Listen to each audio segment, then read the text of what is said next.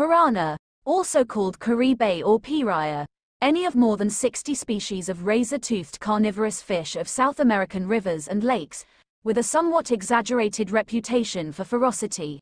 In movies such as Piranha, 1978, the piranha has been depicted as a ravenous, indiscriminate killer.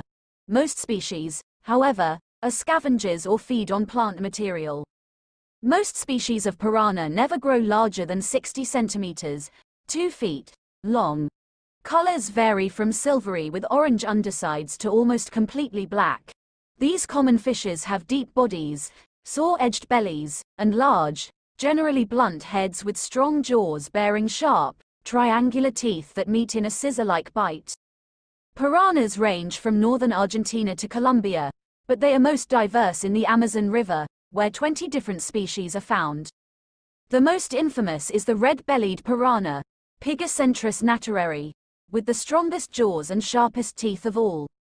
Especially during low water, this species, which can grow up to 50 centimeters, about 20 inches, in length, hunts in groups that can number more than 100. Several groups can converge in a feeding frenzy if a large animal is attacked, although this is rare. Red-bellied piranhas prefer prey that is only slightly larger than themselves or smaller. Generally, a group of red-bellied piranhas spreads out to look for prey. When located, the attacking scout signals the others. This is probably done acoustically, as piranhas have excellent hearing.